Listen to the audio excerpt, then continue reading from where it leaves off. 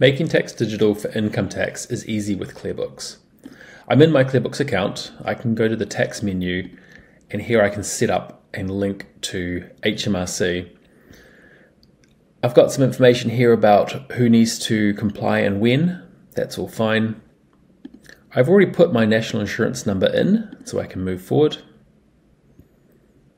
If I haven't set up a government gateway or signed up for Making Tax Digital for income tax, I've got some shortcuts here, but I've already done this. And so now it's time to link ClearBooks to HMRC. I press the Authorize button and it takes me to HMRC. I can proceed through here and sign in with my HMRC Government Gateway username, user ID, and password, and then grant permission for ClearBooks to access my self-assessment information. I've got my business in here.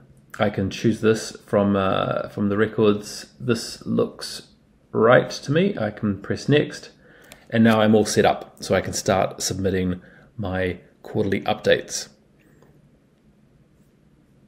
Here are the four quarterly update periods. And the current one that's due is this first one. I can press preview and see here the income and expenses and profit for that submission.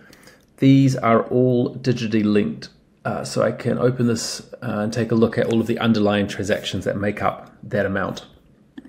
When I'm ready to submit, I just press submit and it's done.